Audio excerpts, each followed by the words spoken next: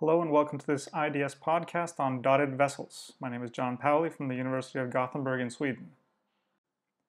When using dermoscopy to assess skin lesions or inflammatory conditions in which vessels are present, we should pay attention to three details: the vessel's morphology, how they are distributed within the lesion, and of course we can never forget other dermoscopic clues. For example, in this case we see glomerular or coiled vessels that are distributed within clusters or small groups. We can also see hyperkeratosis or yellowish-white scales or keratin. And of course, all of this put together leads us to the diagnosis of Bowen's disease. In this next case, we see branched vessels, which are commonly distributed in a non-specific fashion. We also see a blue-gray ovoid nest at 9 o'clock, and the diagnosis will be pigmented nodular BCC. And just one last case in which we see multiple comma-like vessels, which have a very diffuse and even distribution. Furthermore, these are located within a cobblestone pattern, making the diagnosis clear. This is an intradermal nevus. So, returning to the topic of this lecture, dotted vessels are bright red small caliber vessels with a pinhead appearance upon dermoscopy, and the histopathologic correlation are vessels running perpendicular to the skin surface superficially in the papillary dermis. The presence of dotted vessels upon dermoscopy can be very important for the diagnosis. We can see them in flat melanocytic lesions such as Spitz nevi and melanoma. We can also see them very commonly in inflammatory conditions. And of course, we can't forget other diagnoses, including Bowen's disease, although in Bowen's disease, most of the dotted vessels will be glomerular if we can zoom in enough to see them in larger scale. In non-pigmented Spitz nevi, it's common to see dotted vessels with a very regular distribution throughout the lesion, also in combination with white lines as seen here. Here we have another example of a non-pigmented Spitz nevus with dotted vessels with a regular distribution in combination with white lines. In slightly pigmented Spitz nevi, we might still see dotted vessels in combination with white lines, but the distribution of the dotted vessels will not be as regular.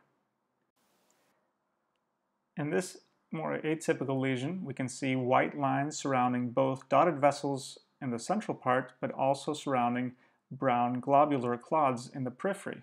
Of course, in these cases, we have to exclude melanoma in situ, but in the end, histopathology confirmed the diagnosis of atypical Spitz nevus. In this case, we also see dotted vessels with an irregular distribution. We also see white lines surrounding the vessels, but again, also surrounding brown clods or globules.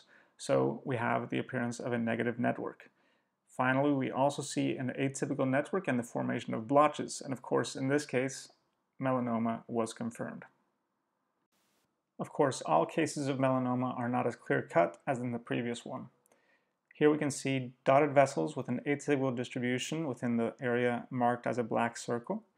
This is surrounded by a slightly atypical network, and in the central parts of the lesion we can see a negative network starting to appear. This case was a melanoma in situ. Here we have another case of melanoma in situ in which the surrounding pigment isn't very atypical. However, we do see prominent skin markings, and at around 3 or 4 o'clock we see a very irregular distribution of dotted vessels. Of course, dotted vessels with an irregular distribution does not always indicate malignancy. In this case, histopathology confirmed dysplastic nevus, for example. And here we can see a completely benign compound nevus, which has dotted combined with comma vessels in the central area, with a quite regular distribution in this case, however, and of course they're surrounded by a peripheral network, which is typical for this diagnosis. Now switching to inflammatory conditions, here we can see two cases of psoriasis, normal plaque psoriasis to the left and guttate psoriasis to the right, in which we can see a very regular distribution of dotted vessels throughout the lesion and white scales. And here we have a case of dermatitis with dotted vessels, again with a regular distribution, but in this case with white and yellow scales.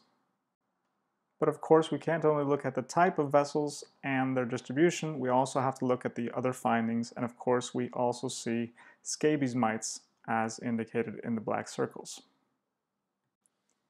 As mentioned in the beginning, we can see dotted vessels very typically in melanocytic lesions and in inflammatory conditions, but we can also find them in other diagnoses. For example, here we see dotted vessels distributed in lines, or as it's called, in strings of pearls, in a clear cell acanthoma. We can also see dotted vessels within a central white patch, in this case of dermatofibroma.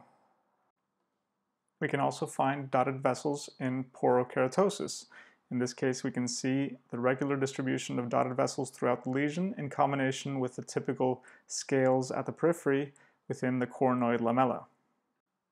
Another diagnosis in which we can sometimes see dotted vessels within the homogeneous red areas is pyogenic granuloma. Another example is viral warts, in which we can see dotted vessels, often in combination with blood spots, and warts located in the plantar area. Sometimes dotted vessels are surrounded by a whitish halo, so-called centered vessels, as seen here within condyloma. So in summary, dotted vessels are unspecific findings, but they are very common in melanocytic lesions, especially Spitz-Nevi or melanoma.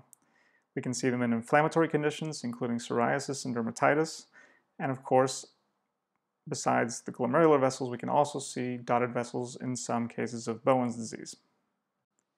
They can, however, also be seen in a variety of other lesions as shown in this podcast. And as mentioned previously, when vessels are present, we should always take into account both the vessel type and their distribution, but never forget other dermoscopic clues, which will help us make the correct diagnosis. Thank you very much for listening, and until next time, bye-bye.